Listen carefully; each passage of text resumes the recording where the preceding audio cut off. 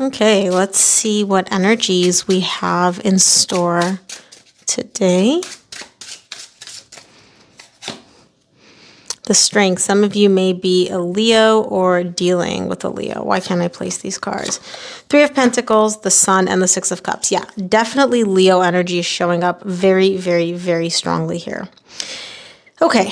There are some hardships when it comes to this connection that you're dealing with, this other energy that you're dealing with. It's not smooth sailing by any means, but this is a soul connection, whether you're aware of it or not. And I think you are very much aware of it. This is a soul connection. You and this person have history, beautiful, beautiful, beautiful memories together. Okay.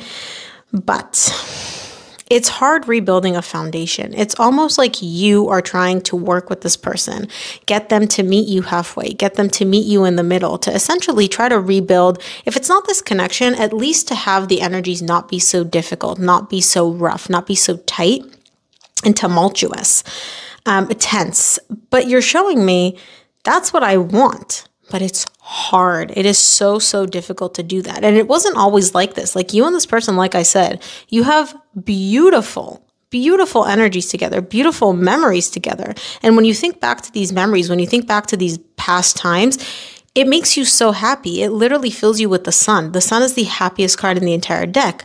But that's not the energy that you're in right now. And it's very, very difficult for you to come to terms and accept that rebuilding this connection, maybe at least at this point in time, may not be aligned for you simply because the other person is making it so, so difficult. So if this resonates and you want to check out the extended version of this, make sure to head over to my members only area. Link is in the bio.